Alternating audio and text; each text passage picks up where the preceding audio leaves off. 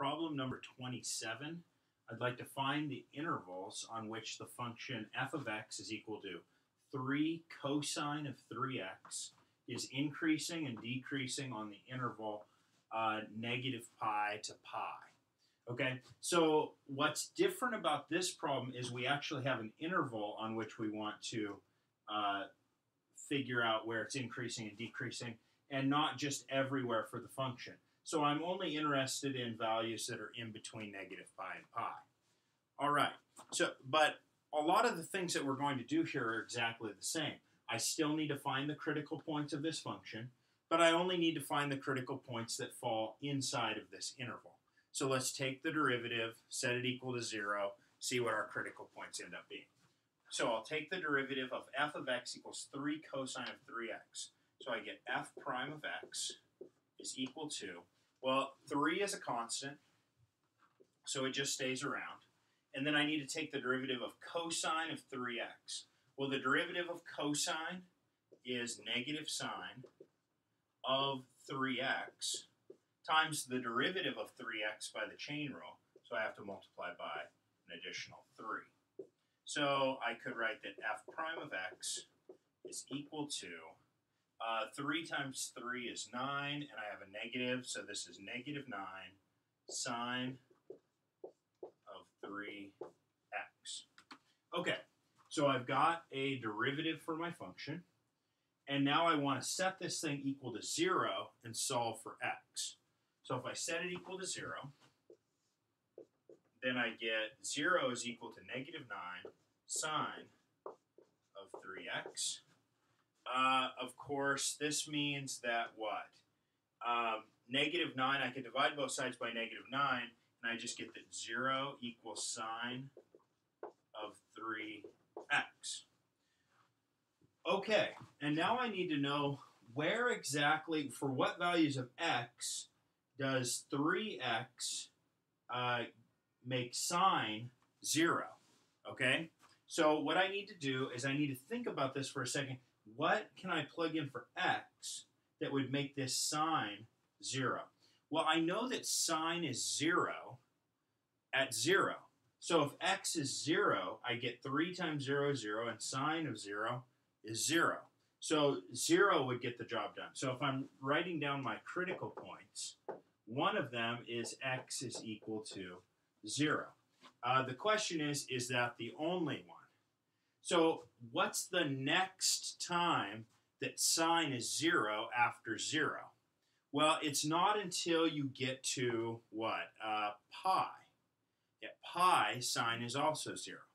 So what I could do is I could say, okay, well, what would x have to be so that 3 times x is pi? Well, I guess that x would have to be pi divided by 3, because pi divided by 3 times 3 is pi, and that would give me 0. So that would do it, pi over 3. So pi over 3 is also a critical value. And notice that pi over 3 is inside of my interval. Okay, similarly, the next time that I would get 0 is at 2 pi. So if I put in 2 pi over 3, that would do the job also. So 2 pi over 3. 3 pi over 3 would do it too. But notice that 3 pi over 3, I'm sorry. So if I had 3 pi over 3, that's just pi. So pi over 3 gives me pi. 2 pi over 3 gives, gives me 0 when I take sine of it. And then I could plug in pi.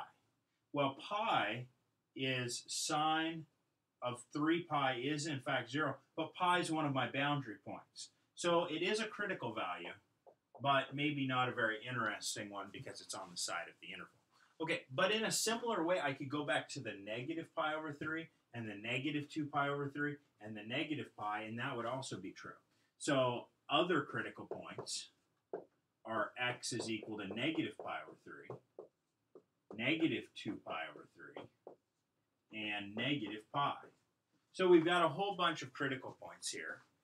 And what we need to do now is, if we're trying to figure out where this thing is increasing and decreasing, we have to put these all on our number line.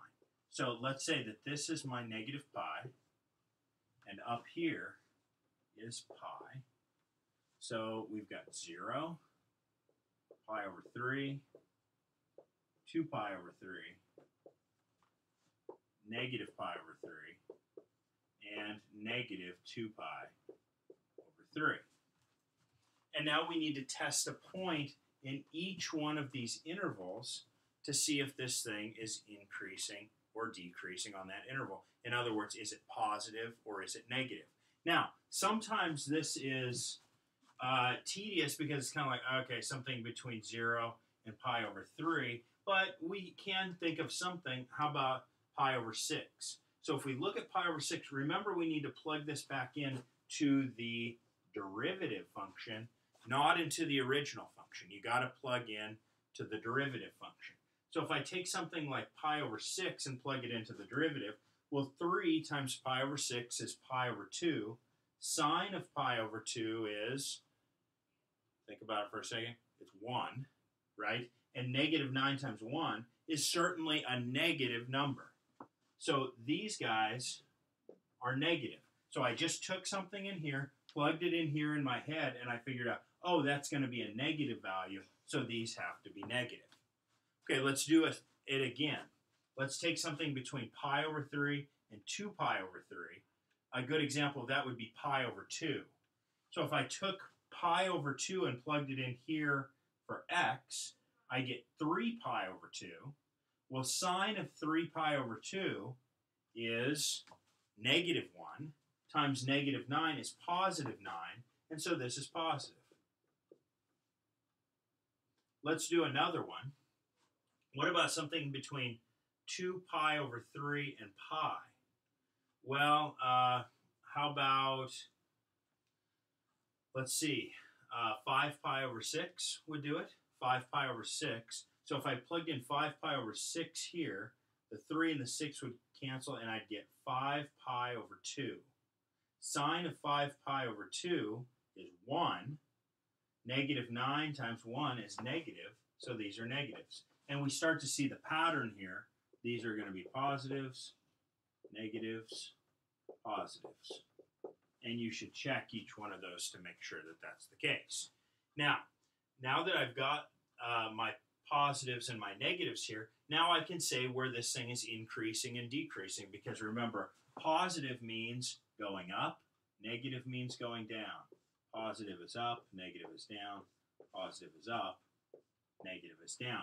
And this shouldn't be surprising to us because we know what a cosine curve looks like. Cosine, it starts out, it goes down, and then up, and then down, and so on.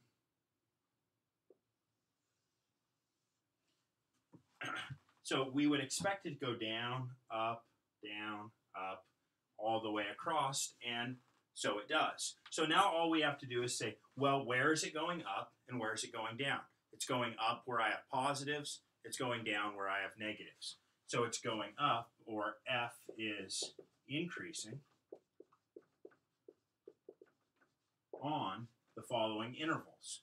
Well, from negative pi up to negative 2 pi over 3. And it's going up from negative pi over 3 to 0, and from pi over 3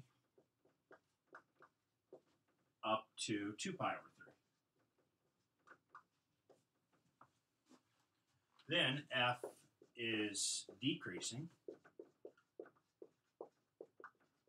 on the intervals from negative 2 pi over 3 to negative pi over 3.